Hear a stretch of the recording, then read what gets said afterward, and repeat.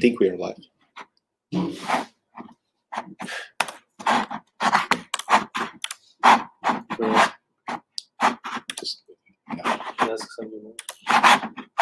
We are live. I see the YouTube. Hello, everyone, and welcome. We are. This is the first of our Tour de Tools series. We are just verifying that everything is okay with. Looks to be. I'm getting confirmation that it actually works. Because it seems to be a bit of a complex setup. We forgot our webcam, and basically a MacBook is serving as a webcam. A bit complex, but it gets the job done.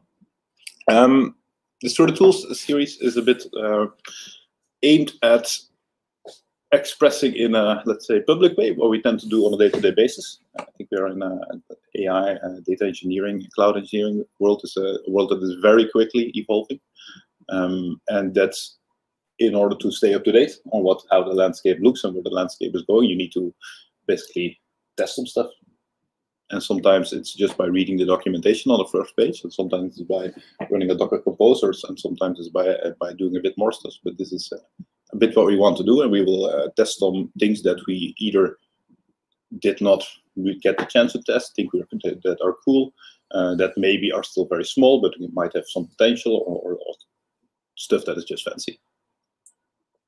Or written in the code tag. Or written in the code tag. If you have any questions, you can ask them in the live chat. So I'm monitoring that on another screen, yet another screen. So feel free to ask questions there. Maybe quickly a round of introductions. Okay. I'll maybe introduce Gauthier. Go ahead. Gauthier studied maybe a little bit background, so correct me if I'm wrong, because I didn't really prepare this. I didn't either. Okay. Gauthier studied computer engineering in Louvain-la-Neuve. Did a small stint at Keras, joined Dateroots as one of the first team members back in the day, I think almost 4 years ago now, 3.5, yeah. Something like that. As a data engineer, moved to Canada, did a year as a backend engineer at a startup there, and when coming back to Belgium, rejoined us. Very happy about that. So welcome. All right. A round of introduction for Bart. So correct me if I'm wrong, because I also didn't prepare this. You actually are a nurse at the start, and then you quickly jumped into more technical stuff, and you did the first master in statistics, the second master in management. Am I wrong? No. Okay, not really. And then we met when you somewhat started Dateroots. We joined this adventure together, and now you started a second company called Deploy.ai. And when you're not doing one of those two companies, you also have you're also around 20K in the morning, take care of 3 kids. I don't know. So yeah. Yeah, that's about right. So I did come from a bit of an atypical background. I've been a programmer since a very young age, yeah, exactly. But I studied nursing at some point, and then I went to healthcare economics and studied optimization algorithms. And through studying optimization algorithms, actually went to this field that we are in today. Today, the tools we have lined up are Metabase and LakeFS. I'm gonna give the word to for Metabase. Yeah, sure. And we're gonna test to see if all our screen sharing stuff works. Normally the screen sharing should work. I'm going to fetch the beta. You tell me when I can. Yeah, go ahead. Should be fine. Should work, right? All right. Yes. So, yeah, quick introduction about the tool, why I chose this tool maybe, and then we're going to dive right into it. So first of all, I actually discovered the tool because it's written in Clojure. I'm very fond of at the moment. But it's not only that, like we also see like 1 or 2 clients, actually one of the clients that we have on Dateroots will be using it. So it's also a good opportunity to gain a bit of knowledge about it. What it does, at its core, it's really visualization on top of your data, but like for an open source tool, I was quite amazed about all the features that are already part of it. Maybe quickly about the setup that I will be showing today. So I actually have small Docker Compose, which is basically a Metabase plus a database here. It's Postgres database. Metabase only connects to actual databases. I could not just plug some CSV or some XLS on top of it. I downloaded a Shark dataset, which I transformed using a small Python script. I transformed it to SQL statements that I can then execute when the database starts.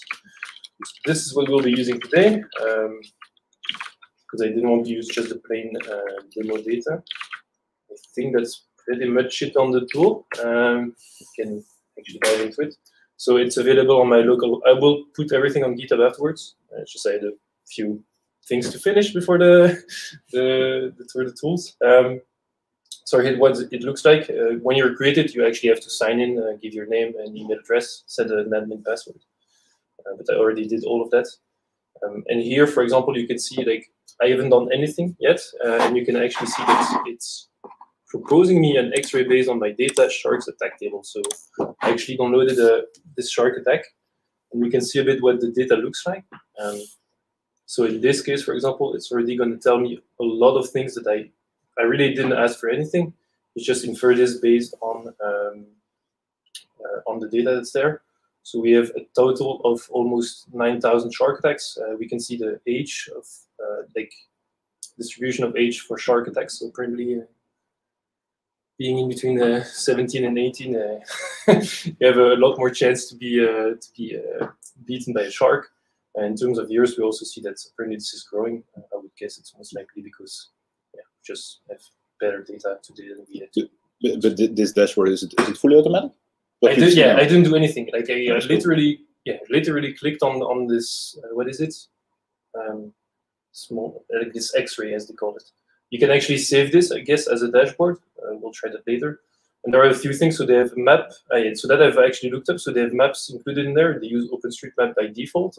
And so because I have actually, so if you look at the data, we can actually, we can go and see the data. So I go in my shark attack. So here I actually have access to my data, and you can see like I have location. It's all, of course, US. And is this like an external data set or the one that they use for the tutorial? No. So this is one I just pulled. I pulled it from Kaggle somewhere. So it's cool that you get this visualization out of the box. Yeah.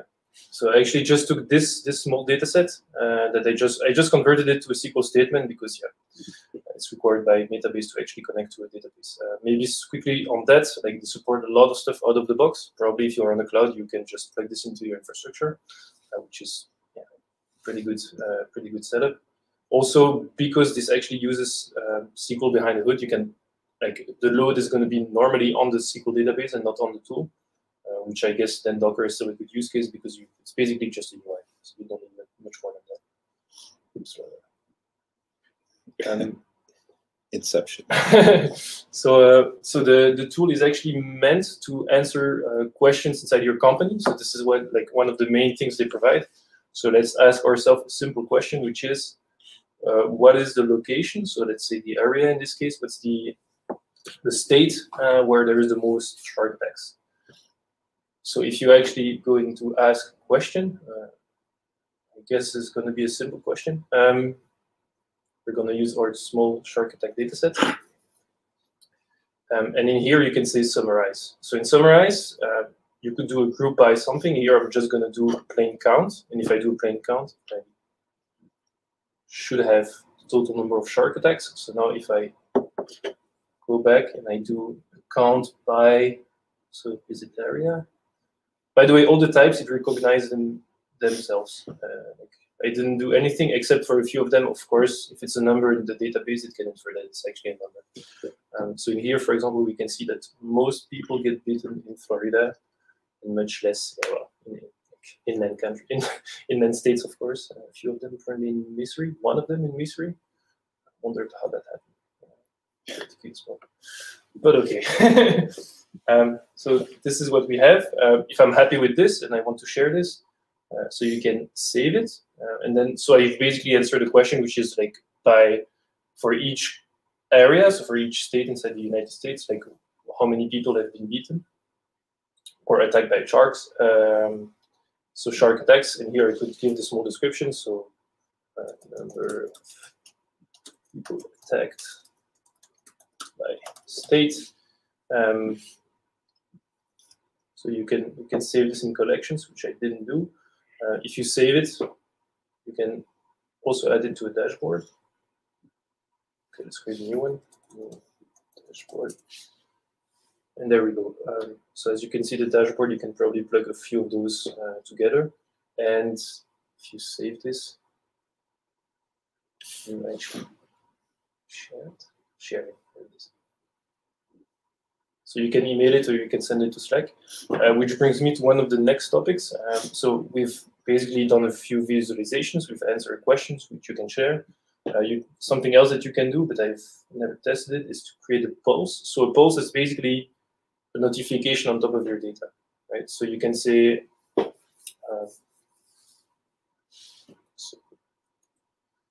eaten by shark. Which collection? Okay.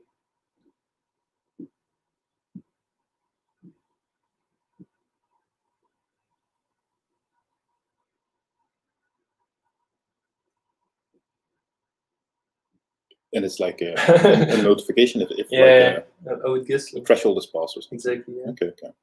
And okay, but apparently I have really to set up the SFTP server, the SMTP server. Sorry. So there is all of that. If you go into more advanced, so here we saw simple questions, custom questions, but you also have native queries. So you have a full SQL editor on top of your data. So here it's going to be very dumb, but from shark attacks. Minute 10. You can really query your data, and here you could do as complex queries as you want, and then basically visualize on top of that.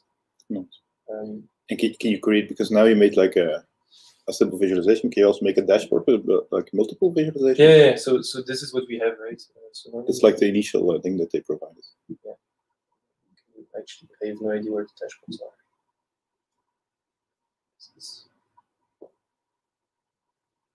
Or analytics. So I actually created the dashboard with this visualization. So I guess if you add another one, you can have this next to each other. Maybe we can do this using this plain thing. Right? Save this. That's cool. You could probably then share the full dashboard as well. Yeah. Right. So your dashboard was shared. So there you go. Then we actually created the full dashboard. Yeah, that's pretty much it. Maybe something quite important as well is that there is a lot of work that's been done in admin. Like just looked it up. So you can really set up email, Slack credentials. There is a whole user management. So here you can really, in permissions, you can really see who can do what, and you can restrict quite some access on each data set, which is pretty nice. I think you can even, in the data model, you can, this is also really, really good. Like in parts of your data cleaning, you can also do in this tool. So for example, let's say this ID should not be just, you could say it's a location, for example, and I guess you can override the type, and then you can use it accordingly in the tool. So that's something that's really nice as well. Let's say something was not recognized as it should be, or you just put everything as text inside your organization to just keep everything flowing. You can use that, and you can also create high-level filters that you can share between people. Cool. So yeah. Nice. That's pretty much it, guys. I think, and it's open source, right? I'm looking. And it's fully open source. Fully open source. Yeah. At the GitHub page, there's 24,000 stars. It's significant. If you see, I've never seen this being used in Belgium, at least. Have you seen places where it was used? So we're like, there is one of our clients that actually that is going to use it. Okay. To basically, I think it's a very good tool if you are in this process of analyzing data and sharing business insights. Like you can quickly do this question, and then you share it with business, and then you can actually see what's in the data. Because this is very similar to something like Tableau or Power BI. But you have to pay for that. What are the? Well, we actually have a question from Sam, which maybe links a bit to this page. Can you integrate an external identity provider, for example, OpenID Connect, to this? Let's see. Sharing authentication. So you have LDAP and Google. So okay. Oh, wow. Within the open source. Yeah. And what is their business model then? I don't know. That's a good. I don't know if they have specific features that they only release for themselves. Like, is it a core like open source thing? What's the license? So they have a Metabase Enterprise Edition. So where you probably have a lot more options around user management and stuff. Right. Enterprise. Right. Let's see. Okay, so you can go row level permission. Okay. Auditing tools as well. Yeah.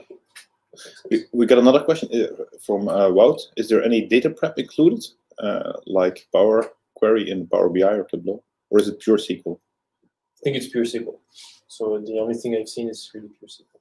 So the thing is, what I liked about it is that you do have an interface. So I think if you go in the data,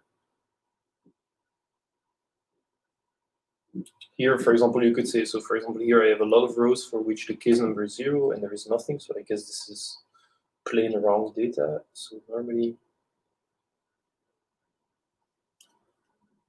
that's it. Oh, nice. And if you save this, then everybody's going to benefit from this. And is it like a filter on top of the actual data, or do you actually transform? No. It's just a filter on top. Yeah, that's nice. And the SQL that you showed is probably like just like mapped to the actual query engine. Like if it's BigQuery, you write in BigQuery SQL. Exactly. This is what I would expect as well. And you can refresh the data. Okay. Cool. And you have, maybe that's interesting. Like you have a lot of different. Okay, maybe pie charts I wouldn't choose, but like you have trends. Gosh.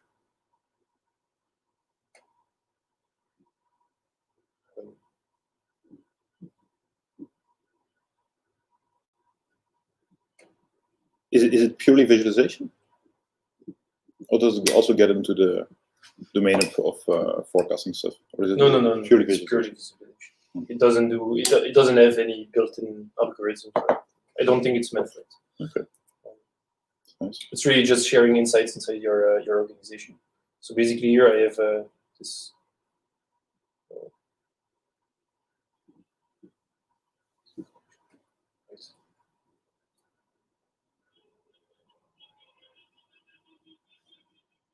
That's it. Okay. Cool. Any other questions on the chat? Maybe? No, I don't think so. Okay. I think that's it. Unless somebody else has a question, I should look at the camera. Maybe like you're running this locally now in Docker probably. How would you go about deploying this? Like, is this like one big service, or is this multiple things? No, it's a small jar. So you decide where you put it. I mean, they have a pre-built Docker, which is really good, so that you can just put it in. I would expect that if you go, for example, on GCP, you could use Google Cloud Run because it's going to scale. Amazon is the same now. They released also basically serverless Docker that doesn't cost you if you don't use them. I don't know about Azure, but you could run this in ACIs. Because does it need a lot of compute resources? I don't think so, because the load should be on the database. Okay. Except you really do hardcore visualization, or you have a lot of data points, then like depending on the aggregation level you're using, might be more difficult. And when do you define when like when you have a dashboard, can you like do you need to do a hard refresh, or does it refresh every other? So it adds a refresh button. So I would guess every time you do a hard refresh on the page, you actually get new data. And this, I think this is actually plugged into the data. What is this? So here I'm seeing a view. The loading text. It says doing science. So here I'm watching a view, but like if you want to really hard refresh that view, you can. But I'm guessing that dashboards are really plugged onto the data. Metabase just it's just sitting between. Okay, cool. Then let's go to LakeFS. Yeah, I'm gonna stop sharing. I'm gonna take a moment to set everything up.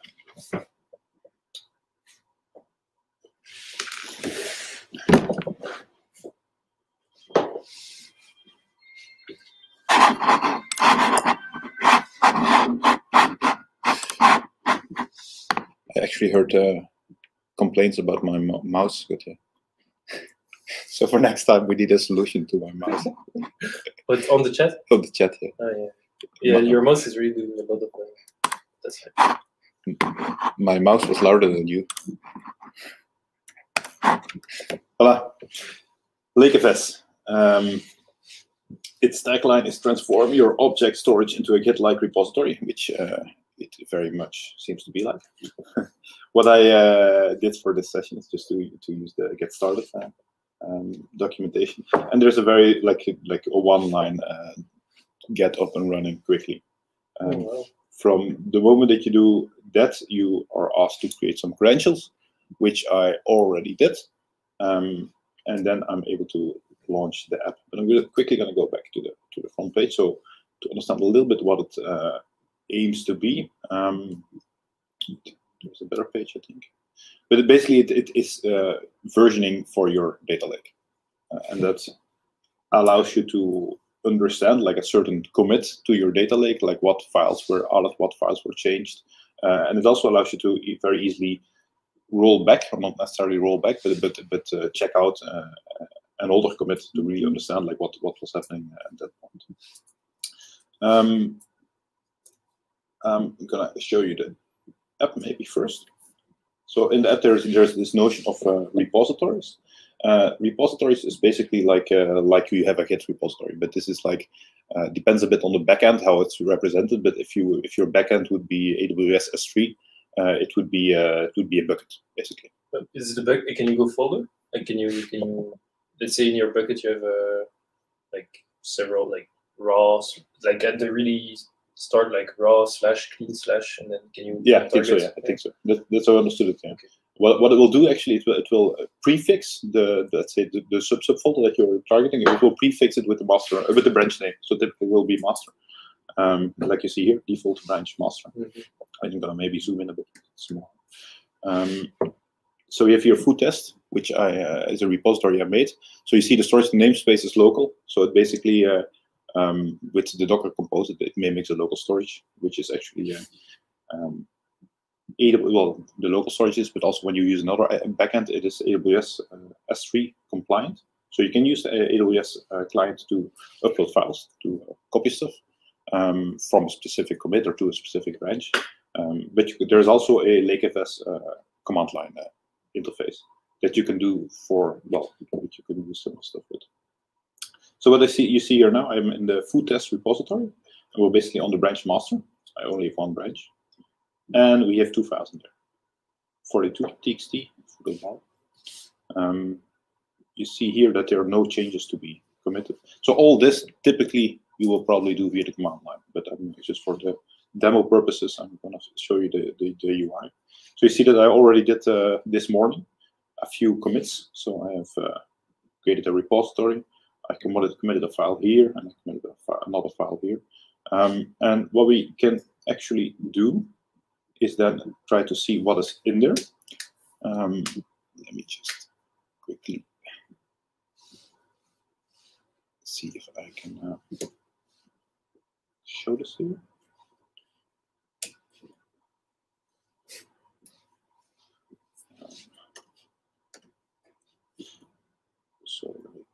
So this, when I use this commit URI, this is actually from the of course, the demo gods are not that kind to me. Let me quickly see if I can fix this, and otherwise I'm just going to skip it. First, we have to set up the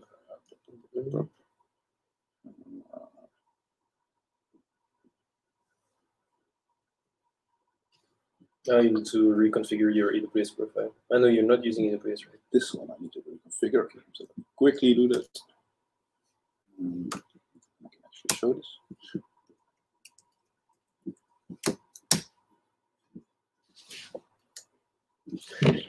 It's all going to be on camera. But I think this is what we've chosen to do with demoing tools. I think this is bound to go wrong a little bit. So I actually have another sheet screen that I'm copying this from.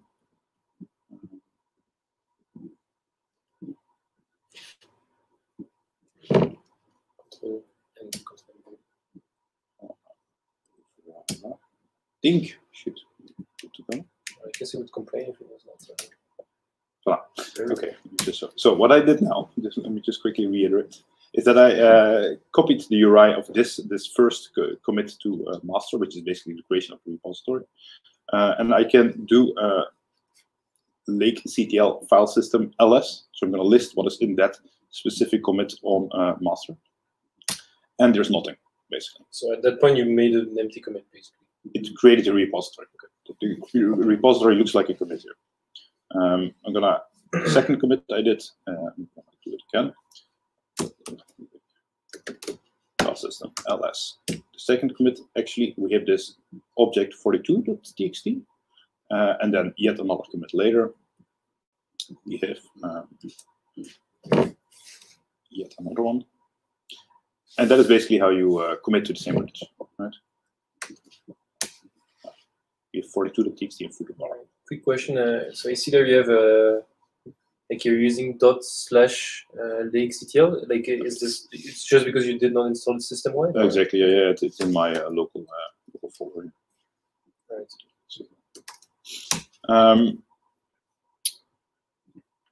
So we're on branch master. We have some commits here. It's I'm gonna upload something. Upload another file. Are you doing this on master or on a branch? Or? I'm doing this on master first. Okay. So if you have blue to the dummy, quickly have a look at it. Don't look into it. Just some text, some placeholder text, basically. And that is also the nice thing. Like it can be anything. Like it can be a Parquet file, can be a CSV file, can be a binary. Doesn't care, right? It doesn't care. No. So we have here added this to master, and you're going to see in changes that there is one changed. I'm going to commit these. So blue commit this change, and we're going to see this commit as well. That is easy. Let's do the master branch. I'm going to do something else. I'm going to create another branch. How should I call this, Gauthier? Tool the tools. Tool the tools. I started with a G. Tool the tools. Voilà, we have a new branch, Tool the tools, which branched from master now. And we're gonna have a look at Tool the tools, and we're gonna upload an object there. So I think for the people that are familiar with Git, this will be very recognizable. So if you're taxi.txt, which we're gonna upload. So we have now on the Tool the tools branch, we have basically a change. There's this taxi.txt that was added. We're gonna commit the change. And that means that now on the Tool the tools we have actually a newer commit, a commit that we don't have on the master branch. What does this reflect on your local machine? It's purely metadata, purely represented metadata. But is it also the case for the file itself? No, the file must be at this spot on your. I think there will only, how I understood it, but I don't know the exact internals. There will only be one version of the actual file. Yeah. And it's just represented in metadata, which is actually hosted in Postgres. It's not in the data lake. It's in Postgres. Right. That's important. Yeah. So what you typically want to do, no, what you can do, but you maybe not always want to do, but what you can do is now, from the moment that you have this other branch which is newer than master, and you want to merge it, you can actually do some checks. Like for example, like we've been looking quite a bit, like been quite active in, for example, Great Expectations, where you can do some data quality test, etc. So this is something that you could in your CI/CD actually run before then actually see if it does everything pass before merging into master. So you would okay. Yes. So that allows you to do this way. And also, of course, like your master now, because it's in a new branch, like with Git, it's very easy to come back from it, right? So can you create a merge request then, or? Yeah, I can do it in the UI as well. But typically, again, like you would do it. CLI, right? You would do it in CLI. So compare branch to the tools. Well, there's one change actually. Taxi.txt was added. I'm gonna merge it. Merge the tools into master. Yes, merge completed. And then we should see that in master. We're in master here. And we have. Okay, and assuming it's cool. So that it's actually taking the commit that you did on the other one. Yeah. And what happens if you, let's say, make a change to a file and then you upload it at the same spot? Like, let's say we would have taxi.txt with something different in it, but you upload it again. So you mean a change to a file? Basically. Yeah. So it's in the document. So with Git, you get sometimes when it's easy to solve, you get like basically a merge, a diff, and sometimes an automatic merge. Here, the user is basically responsible to saying what needs to happen if there's a conflict. So let's say you go in there and you okay,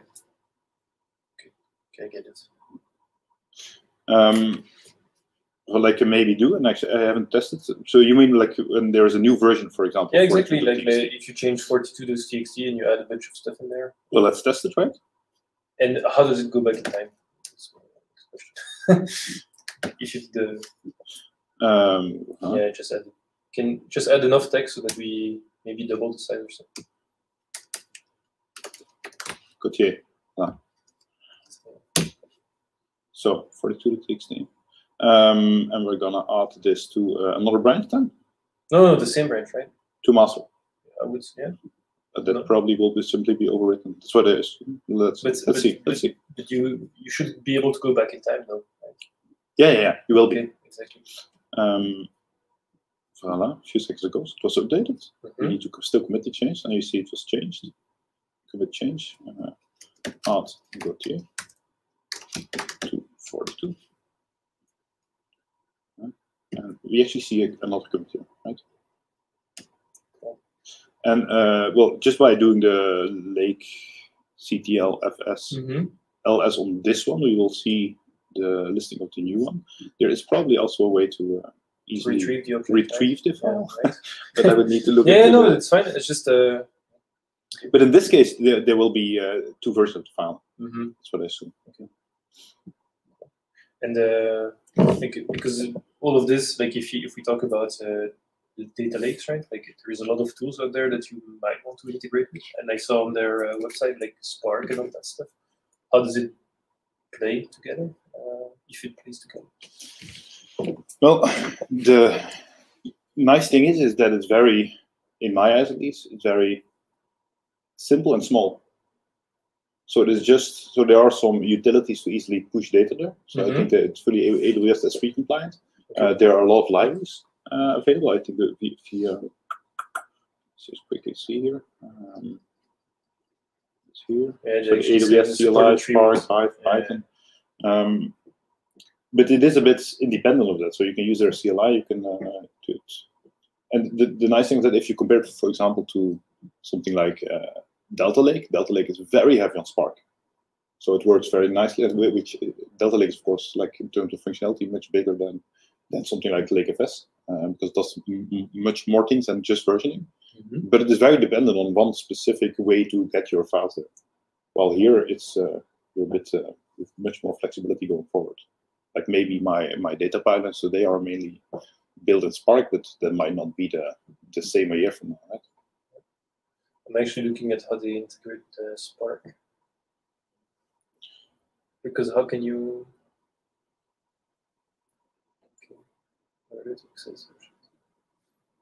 But a lot of this is really like the hit flow, right? Like you just like either in the master or in another branch, like you create something new, and then before it actually becomes available to, let's say, the general public, you need to commit it. Yeah, but what I'm wondering a bit is because like this is all Git flow based, right? Like what happens if when you produce data using something else than Git? Basically, let's say I did a Spark job. I'm really happy with it. So like I produce some data in some S3 bucket spot. Like how do you connect this with LakeFS? Like how does this information get propagated? Like is it going to be a new commit? Is it going to be? I think it will show up, but I'm not 100% sure. I think it will show up as a new file that needs to be committed. Okay. Okay. It will not be part of the existing commits. Okay, so it's like you do an extra step afterwards to actually commit it. Okay. And that's actually because all this metadata is not in the same space as your files. Your metadata is in Postgres, and basically your metadata represents how the content of your data lake looks like. Okay. And if you just drop in a new file, it is a file that you cannot, but it's not yet part of your let's say your repository. Data lake repository. And then I have an extra question, which is because this is super interesting. Like, because you can have the same way you have Git, right? You can have protected branches and stuff. Like, can you have protected objects? Like, you can say not everybody can touch master, for example, or do you have to do this on the cloud provider side? I think you need to manage this in CI/CD. Okay. I haven't seen it yet, but it could be wrong. Okay. So I think what I like it's a very much, this makes adding to your data lake very much an atomic operation. Like you can like from the moment that you start defining what gets added, from the moment that you actually commit it, it becomes part of it, and you can also revert it. In the context of what we also, of course, look at this is when you build machine learning models, you want to have a reference to how the data looked at the moment that you actually trained this model. What was your input data to come to a certain performed or not performed model? This makes this very easy. You can just like store the commit ref as a parameter, and this makes like this whole CI/CD part, like in terms of checking data quality of new data, goes out much simpler. And can you somehow link this to your actual, because normally like you would make change in your code that would trigger something and that would get applied. Can you have a link between your Git commit, like your actual Git commit, and then the LakeFS? And can you specify commit, or can you? Because I would imagine this would come in handy. Like you can say this data, this code, this change. I don't think directly, but I can be wrong. Well, actually, I've seen that you can add parameters or something. So maybe you could express this as a parameter. But I'm not 100% sure. I think I've seen it somewhere.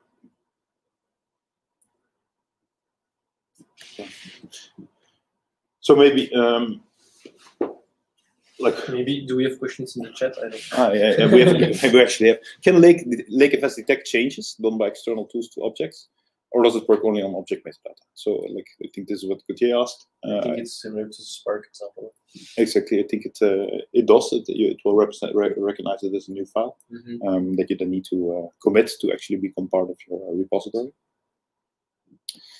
Or should all external tools interact directly? No, it should not.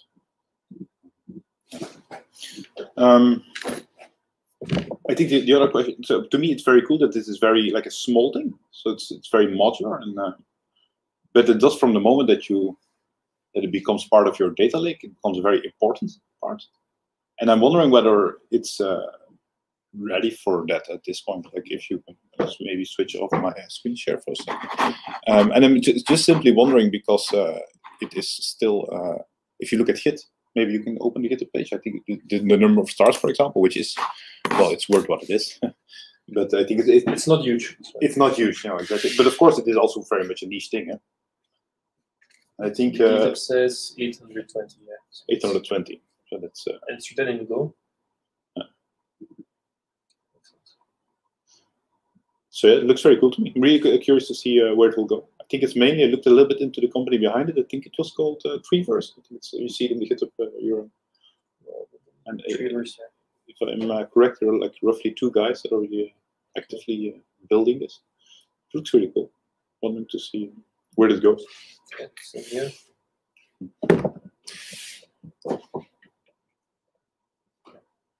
Well, I think we're roughly at the end of.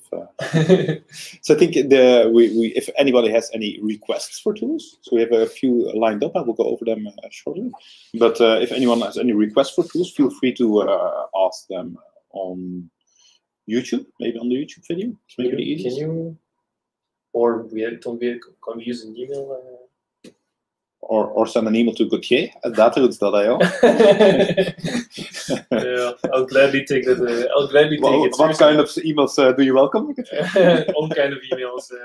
I mean, so it's open to a lot of work emails. Please. That's the only limitation there. So voilà, email, LinkedIn is also a possibility. So we'll add maybe the reference to LakeFS and to Metabase on the and the Metabase ID as well. And the Metabase, good point. This maybe too much. Yeah, which is why target the email. Just saying, much easier to grasp. Okay, good. Wait a minute, I'm gonna quickly open our Meetup page, and then I'm gonna have a quick look at what's next. So the next to the tools is guild.ai, which is presented by Tim Leers, our colleague, and guild.ai. The tagline is better models by measuring. So it's probably something to do with metadata around models, but I haven't looked into it in detail. Which one? Guild.ai. Guild.ai. And the other one is I'm really interested to see that it's Amundsen by Lyft, which Gauthier will present, which is basically a metadata discovery hub. Yeah, there is I've seen it. Like there is a lot of tools to it. I've still not actually used it. So. But it's something like metadata hubs is something that's really like there's a lot of hype around it. I think all the big cloud providers are now coming with their own solutions to it. So I'm interested to see what Lyft is open sourcing. And then that's the 30th of March, and then we have, let me quickly check. Thank you. Then we have the 13th of April, we have Dexter and Playwright Python, and Dexter will be presented by Frederik. And I will show Playwright Python. Dexter is, not sure if this will offend people, but this is something that is the Airflow 2.0. Can I say this? Yeah. Yeah, but it can be. The thing is, like, it's like everything. At least Airflow is already making it to cloud providers now. So, like, it is big and interesting enough so that it's actually a service, which is not the case for Dexter yet. So I think to be looked at, maybe not. Yeah. Definitely interesting to see what it brings versus Airflow. Yeah, I want to see that as well. The Playwright Python, something I put there is, I think it's a cool tool that basically allows you to programmatically run stuff in your browser, but by having that ability, you can much easier do end-to-end tests. But you can also use this for things like RPA, robotic process automation, stuff like this. Okay. So looking forward to that. And for the other ones, we are very much maybe in the chat. Nobody is a tool or a remark, a question. So we have actually the developer of LakeFS here, and he says that tools can and should access LakeFS object directly using the S3 protocol. Yeah, that I've seen. So Spark, for example, it's really just partition based. That's really cool. Huh? But that means by accessing the endpoint on LakeFS. Exactly. So you pass by LakeFS. Oh, that is not at least. Oh, and I have a correction here. There are 10 retrievers. Thank you, Ariel. Thanks for the correction. If there's anything else that I messed up in presenting LakeFS, just let me know. I will add it to the items on the YouTube description. But it's cool that you joined, Ariel. It's really nice. I don't have anybody from Metabase. It's different, Gauthier. That's the difference. But you have a pickle Rick behind. I do have a pickle Rick behind. It's worth something, right? It is. On that note, thanks a lot, everyone, for attending, and see you next time. See you around.